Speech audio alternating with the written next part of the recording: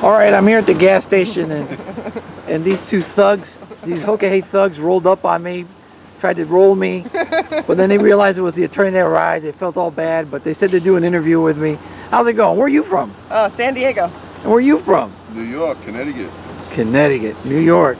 From the New Rochelle area? Yeah. Yeah? So tell me, how's the Hoka Hey been for you this year? It's been great. It's been great. I've been here at the finish line waiting for everybody to come in, so. You got any exciting stories that you can share, you know? Well, I didn't ride, so. Yeah, but you were in on it. You were like in the mechanics of it. You were getting all the updates and. Yeah, well. What's the most heart-touching story, you being at the finish line, seeing? One of our riders waited, the guy he was riding with crashed, and they were about 6,400 miles into it, and he was going to just end his run. And then he found out he was going to get life flighted, so he wore his vest up here, and that was pretty cool. How about you, brother? We rolled up against each other a few times. Yeah, we did. Beautiful riding with you. You know, it was exciting. You got the road pretty lit up. That was cool. Yeah, you know? all those lights, right? Yeah, it's a good So ride. what was the most exciting thing on this run? Probably when I got lost. So heading towards Juneau, back into the States. Beautiful up on the top. Just beautiful scenery.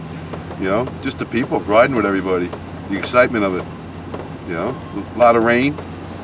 But nice. I didn't get much rain. Oh, I had a lot I'm of getting rain. it now. You're going to get now it I'm heading to Fairbanks. I'm going to do the Dalton Hwy. I rode in hail, the heavy downpour. Really?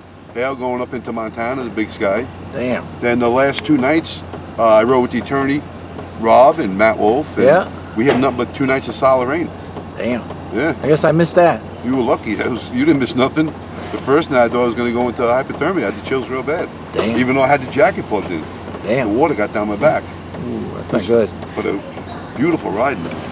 Well, listen, y'all, ride safe, get home safe, and yeah, you too. Have a good trip. Hopefully I'll see you before 2 years. Yeah. And enjoy. You and your family have a happy one. No, you give me a kiss. Mwah. There you go. Aha.